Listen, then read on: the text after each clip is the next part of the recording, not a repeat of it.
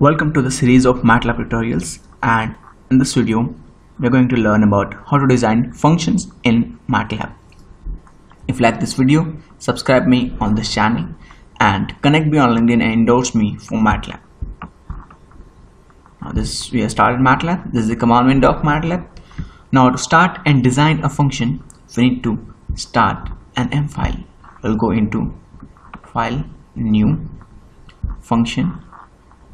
So this will open up a function argument where function format is already predefined.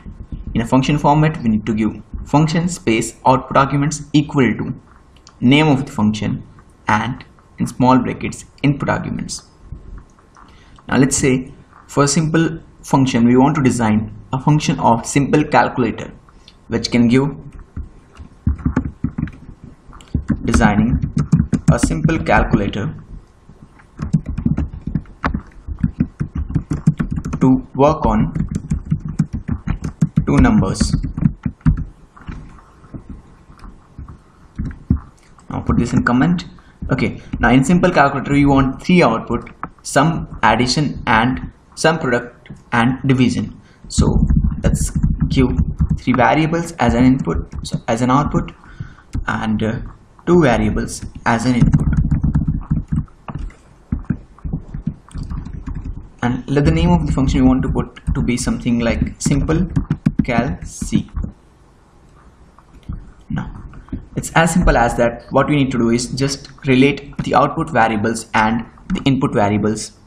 For example, s equals to a plus b, p equals to a into b, d equals to a divided by b. That's it.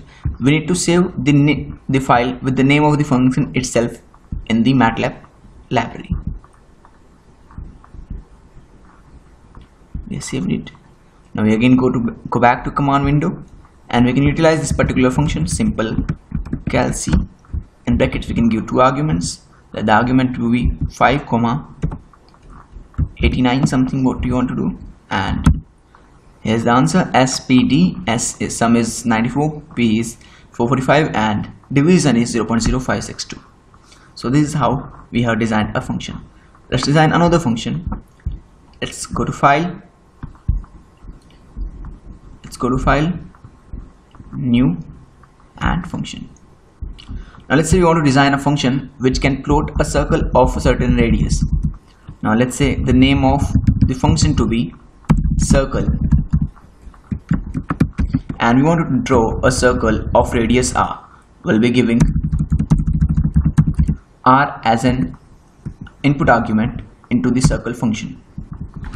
Now over here, let's take a time domain t equals to 0 to the spacing of 0.01 to 2 pi.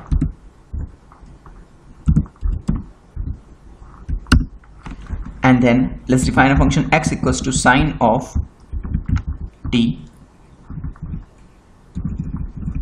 multiplied by r. Similarly, y equals to r multiplied by cosine of t, and the last is plot x comma y. Now this is how our function is designed. Now we'll save it with the same name circle into the MATLAB directory.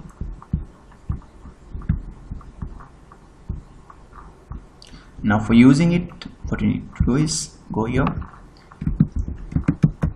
circle, and in that we can give the radius of circle, for example circle 8, so it will plot a circle of radius 8.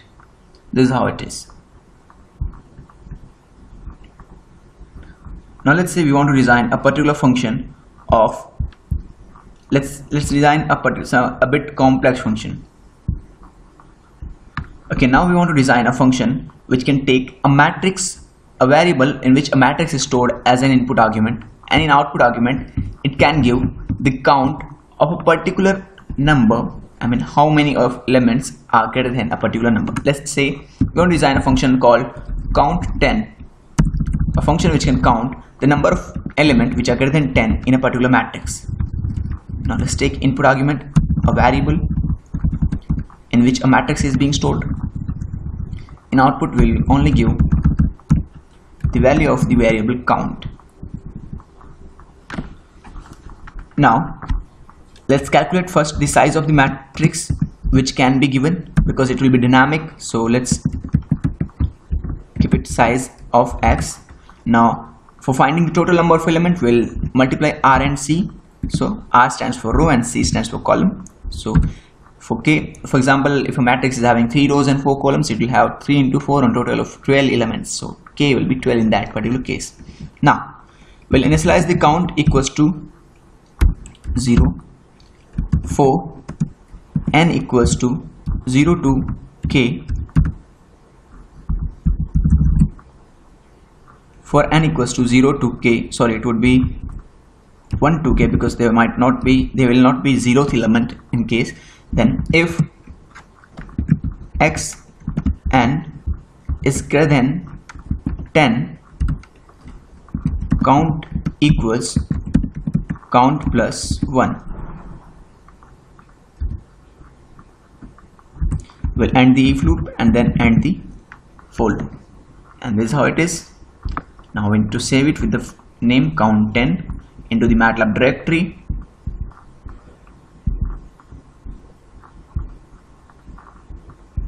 Then we can use it in command window.